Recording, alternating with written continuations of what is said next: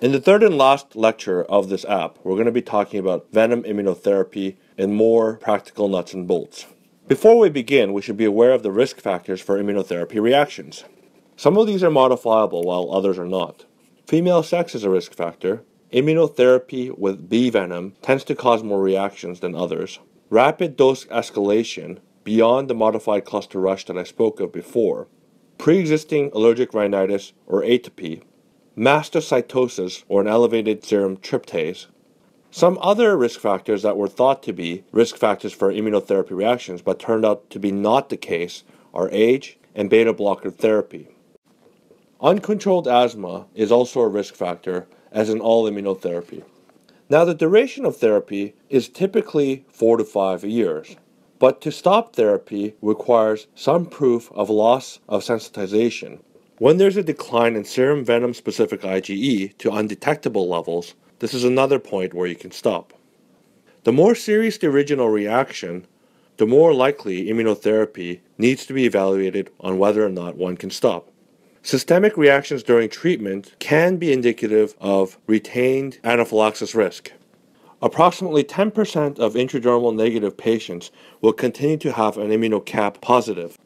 I personally recommend testing patients with both intradermal testing and specific immunocap testing to their relevant allergens at the end of 5 years to determine whether or not you can truly stop. Potential risk factors related to risk of a resting reaction after stopping venom immunotherapy include adults, especially in advanced ages, honeybee sensitization versus vespid sensitization, more severe initial anaphylaxis, reaction during venom immunotherapy, and unchanged skin test reactivity during venom immunotherapy. This is taken out of Reisman, Discontinuation of Venom Immunotherapy, and the monograph Insect Allergy. Here you will find the product monograph Cluster Modified Rush Protocol in the ALK set. This is typically what I use to get patients up to a protective state quickly. The sets are either supplied as treatment kits or multi-dose vials. Diagnostic kits are similar to treatment kits. When diluted down, the stock kit will be at a concentration of 100 microgram per cc. The first dilution will be 10 microgram per cc or 1 in 10 dilution. The next dilution down will be 1 microgram per cc, which is 1 in 100 dilution from the original neat concentration. This is typically the final dose that is used for intradermal testing, as it gives good receiver operating curves for specificity and sensitivity.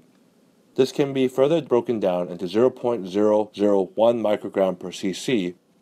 These are administered 20 minutes apart, starting at the lowest dose and working your way up. Any test that is positive, you do not need to move on to the next dose, as it is already deemed a positive sensitization result. You need to go up to the 1 microgram cc in order to have ruled out a venom allergy. For the first year patients, I recommend the multi-dose vials, but this is dependent on prescriber preference.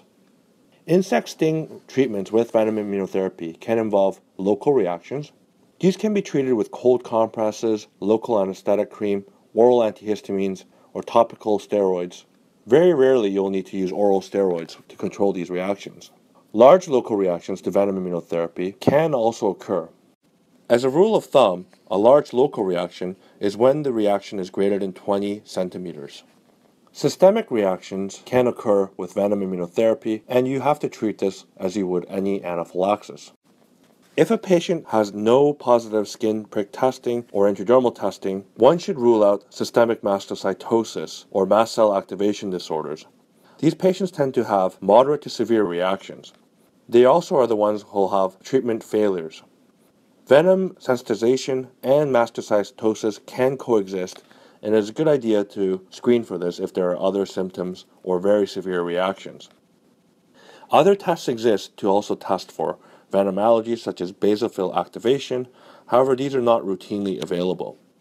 Once you've identified which venom the patient is sensitized to, you will do venom immunotherapy to that specific venom. The most common scenario I see in patients who have multiple sensitization are patients who react to all vespids. In this case, I recommend a mixed vespid treatment. After discontinuing venom immunotherapy, only 5% of reactions tend to be severe, which is at no greater risk than the general population.